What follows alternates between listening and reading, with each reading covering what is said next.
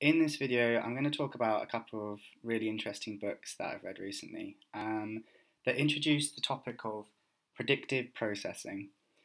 Then, in a series of short videos, I'm going to explore some of the key concepts covered in the books and talk about some of the implications of the theory. So, the two books I'm going to focus on are the first one is by Andy Clark, called Surfing Uncertainty. It's published in 2016, and this was my first introduction to predictive processing.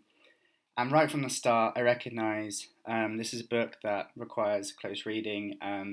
There are some parts of the book, particularly the section on movement and action, that are pretty tough going. However, on the whole, I found the topic of predictive processing fascinating, and it was something that was new and refreshing for me. I was also impressed by the lengths that Clark has gone to properly support his claims and offer opportunities for further reading. I mean, there's literally 40 pages of references at the end of the book, which is pretty mad for a fairly short book. But after finishing the book, I was left with a feeling that I kind of needed to read more before moving on to some of this further reading. And I was looking for an introductory book by another author so I could get a different perspective on the same topic. So I looked online, and The Predictive Mind by Jacob Howie had good reviews, and it was a natural choice for me, so I went ahead and bought that. I found his style of writing a lot easier to understand. It's a nice read, and it kind of helped me consolidate some of the things that I'd learned from Clark's book. I'd give both books 4 out of 5 stars, or 4.5 out of 5 stars. They're definitely worth reading if you're interested in the more empirical side of the philosophy of mind. But given the chance, I probably had read The Predictive Mind first. I think it sets the scene better to then go and read Surfing Uncertainty. Okay, so what is predictive processing? I put up a definition up here that predictive processing is a theory of brain function in which the brain is constantly generating and updating a mental model of the environment.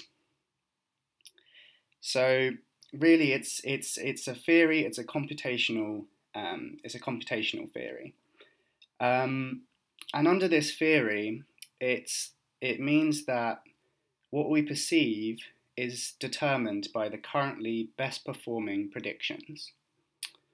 And it's kind of nicely summed up by this following quote: perception is a controlled hallucination.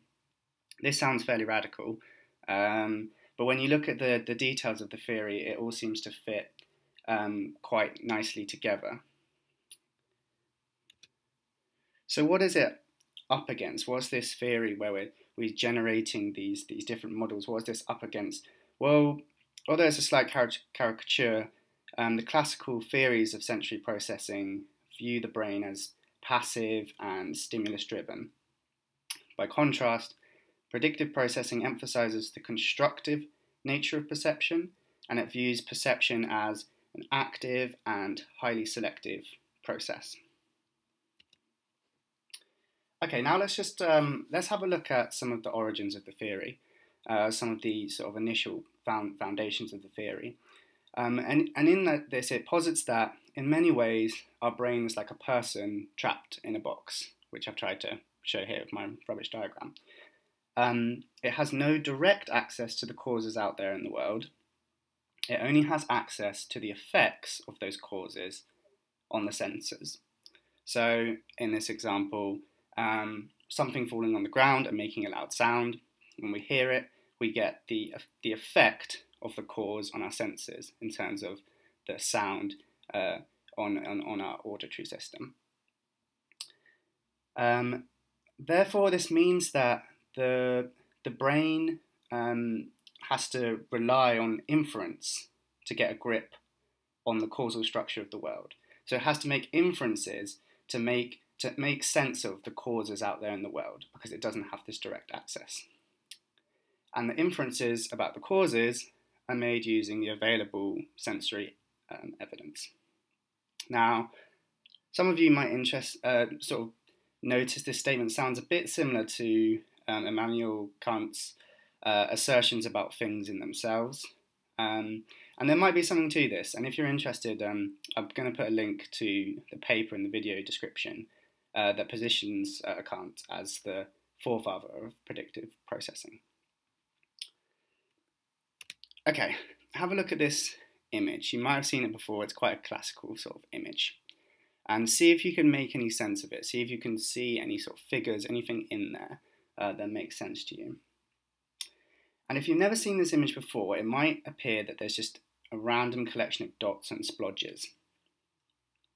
But after you discover, and I'm going to just highlight it here and ruin the fun here, I'm just subtly highlighting that there's a Dalmatian dog in the sort of bottom right-hand corner. And once you see this, it's pretty difficult to unsee it. In fact, this dog will pop out within seconds of looking at the picture, probably for the rest of your lifetime. So if I show you this image again, and for those who have already seen it, you see the Dalmatian very, very quickly, within seconds. Why is this relevant? Well, this is the type of image that is reflective of the sort of sensory information that we constantly receive, particularly visually. The retina is constantly receiving a barrage of dots and splodges and shadows and half-occluded moving forms, flashing lights. Okay, so there's a lot of noise, there's a lot going on, and it's hard to track exactly what's going on.